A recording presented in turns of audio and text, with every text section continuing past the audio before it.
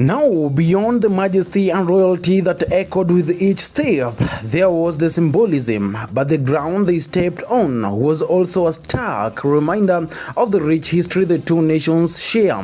Before the house on the hill became the official residence of the President of Kenya, it served as the official residence of the Governor of British East Africa at a time when Kenya was a colony within the British Empire.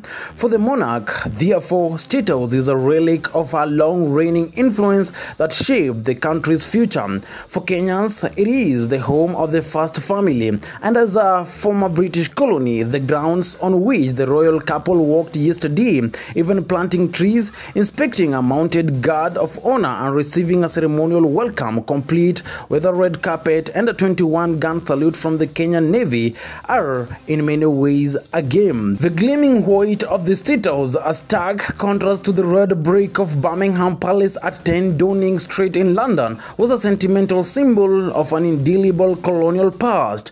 Built in 1907, State House, formerly known as the Government House, served as the official residence of the colonial authority's top representative in the colony. According to the historians, it was the residence of Prime Minister from independence until 12 December 1964, when Kenya became a republic. Since abolition of the post of Prime Minister, it has been the official residence of the President. The King yesterday visited the house that once housed the most senior representative of the empire in its former protectorate, Lord Howick of Glendale, formerly Sir Evelyn Baring. From 1952 to 1957, Sir Baring was Governor and Commander-in-Chief of Kenya and Chairman of the East African High Commission. On 20th October 1952, Governor Baring declared a state of emergency. The British would later carry out a mass arrest of Jomo Kenyatta and 180 other suspected Mau Mau leaders in Nairobi,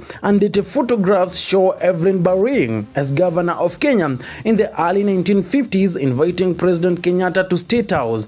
With the organizers and Buckingham Palace carefully choosing the venues the couple will visit on their first official trip to the former colony, history will certainly hang heavily over the King's visit. The State House is therefore as important to the royals as any other place they plan to visit in the land of the rising sun. This is Cuba News.